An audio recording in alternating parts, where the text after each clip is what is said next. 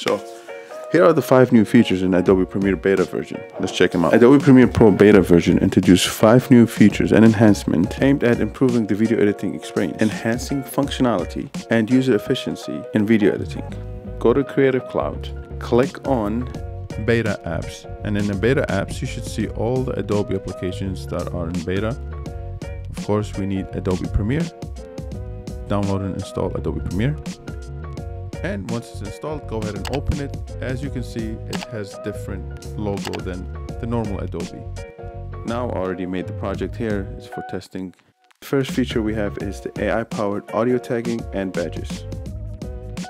As soon as you upload any video, the AI by itself, it will recognize what type of audio you have in there. For example, in this video, it was me just explaining about the car. It automatically knew it's a voiceover. Let's say if I want to add music, and once I upload it in there, as you can see, first the AI is trying to recognize what type of audio this is, and then it will assume it's music, which is right. This was a music. It's just a very sick option. Also here I added the sound effect, and as you can see, it gave me the sound effect icon. That's pretty cool. Next feature we have is the interactive fade handle. This is very helpful. Let me show you why. So here we have in this video right here, as you can see, next to it in every audio, you will see the fade handle right there. By just clicking on it and dragging it to the left or to the right, you'll be able to fade the audio. But now we just by one click dragging it to the left, it will fade it for you as long as you want it, of course.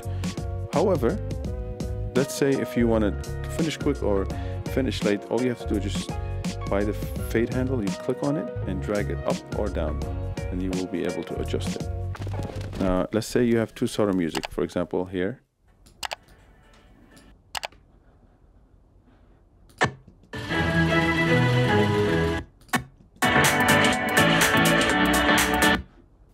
And let's say I want to mix these 2 music together. This is very sick. Let me show you. All you have to do is same thing. You click on fade handle and then drag it to the next audio, and then it will actually mix it so perfect that you won't even tell where the cut is. Here, check it out.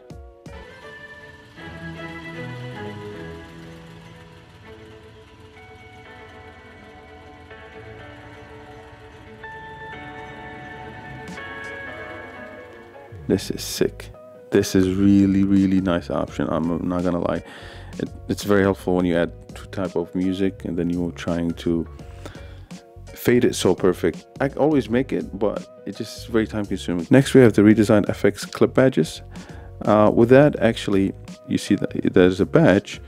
On the clip there's an FX. You just click on it and it will take you straight to the FX section. Next we have is enhanced speech. With enhanced speech, I would say they probably need just a bit more tuning because it sounds kind of weird. I'm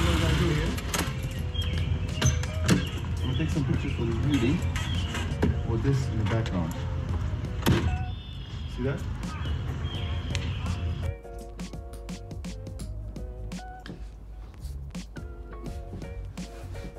What I do here? I'm gonna take some pictures for the beauty with this in the background. See that? Yeah, so overall it is helpful, and here's how you use it. You click here, you enhance. Once you click on enhance, it will load and then it will fix it for you technically. All right, and the last new feature, new clip color and wave design. I'm not gonna lie, the colors are very vibrant and they look very different. However, on their website it shows that it should separate each audio by itself, like with a different color, but for some reason it only did it the usual green and blue.